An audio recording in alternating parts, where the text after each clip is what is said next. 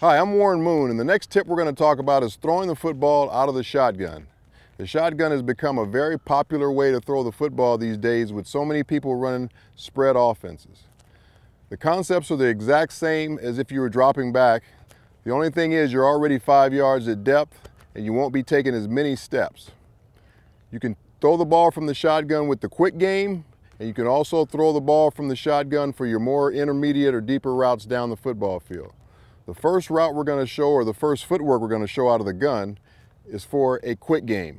These are for your hitches, for your slants, for your bubble screens to try and get the football out of your hands quickly. So you're only going to take 2 quick steps once you receive the football, but you're going to get the ball out of your hands just as quick as you would if you were dropping back and throwing a 3-step drop.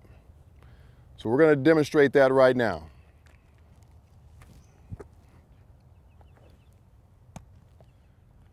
Notice how Jared received the football, kept his eyes down the middle of the football field, and took 2 quick steps and got the football out of his hands on time. Let's watch that again.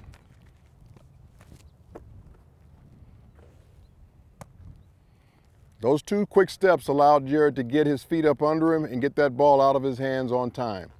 Now we'll go to a longer version of the shotgun when you're throwing the football down the field on your more intermediate routes, your deep comebacks, your deep curls, your dig routes, or throwing the deep ball down the field.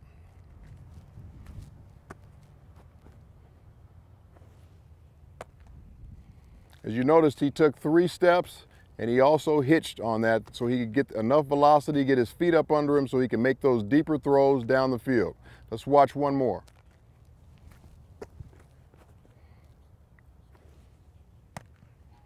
On that drop, he ended up about the same depth as he would on, say, a drop back 7-step drop, somewhere between 9 and 8 yards in the pocket, making sure he stays straight in the pocket so his offensive linemen know exactly where he is and they can block accordingly.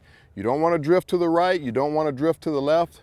You want to stay straight up in the pocket, and if you have to step up, you can step up and do that. But the main thing is to stay straight back in the pocket, get your depth, and then be able to step up and make a throw. Let's look at one more.